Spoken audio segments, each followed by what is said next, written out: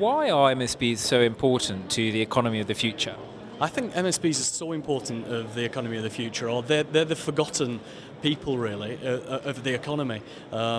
They tend not to get that much press coverage or government help. It tends to be the smaller businesses in the UK or the giants that tend to get certainly broadsheet coverage or press coverage. And I think they employ so many people within the UK. They're so important to the economy.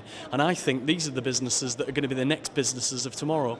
I'm an MSB myself within our business, and my plan is we want to be the next big business. So we've got a lot of ambition, a lot of growth, and I think we need the right skills and voice, like the CBI are giving us, to help us get to that next stage. And with the future, we very much live in a digital age. How do you think that digital skills and knowledge of the digital economy are going to help MSBs, and why is it so important that they have a good grasp of that? Yeah, it's so important that MSBs really get hold of and understand the digital phenomenon that's going to happen. That can be any business that you're in. It gives you the opportunity to be global.